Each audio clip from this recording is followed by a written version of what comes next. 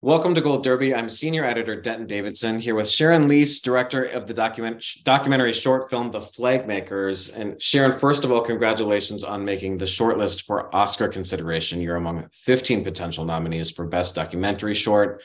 How does that feel, and what has that experience been like for you? It is humbling. I feel honored, and I'm also terrified. So this is very new territory for me. My co-director, Cynthia Wade, has been here before, but I have not. So it's a whole new world, but it's great. What's terrifying? Why that emotion? Oh, because it's like, what do we do? What is expected right now? Like, what do I say? How do I answer these questions? What does it mean for my career? There seems to be a lot at stake with it, and I just want to keep it calm. So. Well, the film is about Eater Flag in Oak Creek, Wisconsin, where employees sew and ship out 5 million American flags a year. And what's so fascinating about this is right in Wisconsin, in the middle of America, is these employees are this incredible, diverse group of locals, immigrants, refugees from all over the world. How did you hear about Eater Flag? And then how did you decide to ultimately make this documentary? Yeah, it's a magical place, and it's a place that's just so unexpected in terms of Oak Creek, and then to see this bubble of America right inside that factory. The film started out as a different film in Kansas City, where I live. And Cynthia and I had been talking about how we wanted to do something with immigrants because there was so much negative, negative rhetoric about immigrants, and we wanted to see what we could do about influencing that sentiment. So there was a program in Kansas City that had teaching women to sew, and they were mostly immigrants and refugees. And at the end of that program, we were filming it. The end of a 6-week program, these women got jobs at an American flag factory, and it was in Kansas City. And we were like, "This is the story. We need to pivot." And we were not able to get access to that factory, so we started a nationwide search, and we found this place in Oak Creek, Eater Flag, that once you walk in, it is so beautiful and so cinematic, and all the different sounds and smells just converging. We were just charmed by it immediately. And we knew that having been there, that once we walked out, we would never look at the American flag the same way again. First of all, I was shocked at the actual flag making process. I would have never imagined how much actual hand sewing. I mean, these people are in stations sewing in stars. What surprised you the most about just the first time you just walked into a flag making factory? The magnitude of it, these large flags, and the fabric, and how many hands were actually touching each flag, because each flag is not just made by one person. Some people might do the stripes and some people do the stars, but they all have to work together. And the fact that they don't all speak the same language, and there might be 12 to 15 different languages going on, but they manage to cooperate and put these enormous flags and smaller flags together. Yeah. And it's interesting because you talk to various subjects of people who work there. And one is Sugar Ray. He's a Black man that works in the shipping department. And he has a quote that I love from the movie. He says, "You get the temperature of the country by what flags are displayed." And that's true, especially today, whether it's a Black Lives Matter flag or a Pride flag or American Confederate flags. There's so much meaning behind what people are putting outside of their homes or places of business. And he gets emotional because he works in this factory, but he won't put an American flag in his own front yard because he feels like his country doesn't love him back, even though he loves his country. So he gets very emotional. How did you get so many people to become so vulnerable and open up to you with their stories on camera? Because he's just one of many incredible stories in this project. Yeah, I mean, Sugar Ray is is amazing, and he made himself very vulnerable. I mean, as documentary filmmakers, this is the thing that we always want to do. We want to gain trust with our and have a relationship with our subjects, so that they can go deep inside and tell us their most intimate thoughts. And Sugar Ray, we spent some time with him and talking to him, and getting to know him and letting him know that, we will only film what you want us to film and what you will allow us to film. And you have to be willing to stand by those commitments.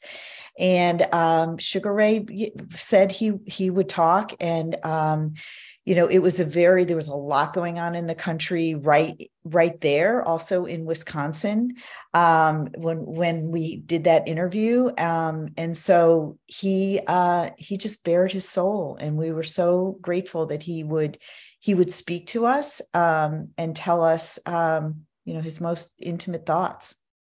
You have footage and captured footage of these flag makers watching the January 6th insurrection, where the flags are weaponized. That's powerful footage to watch, for them to see flags that they made be turned into weapons like that. How were you there to capture that in that moment? Well, what's interesting too was that was a time where we also were taking all kinds of COVID precautions, and we had to shoot that through the window when Sugar Ray and his kids were watching the television that day. And so we were just filming different things with him, and we said, "Is this okay?" And he said, "It's fine." And he really, and we've talked to him throughout this whole process of screening, and he feels like it's very important for the country to see through his eyes what he's watching. So we're again always grateful to subjects who will allow you into their lives in that way. And Wisconsin's a very politically diverse state. And, someone else that you speak to is Barb, and she's been there for a while. She might be considered, more conservative on many things. She's a little frustrated that people aren't speaking English. Despite all of that, they throw her this big retirement party, and she's hugging all of these people from different countries that, even though she has issues with, there's a love and a bond that they have there working all together.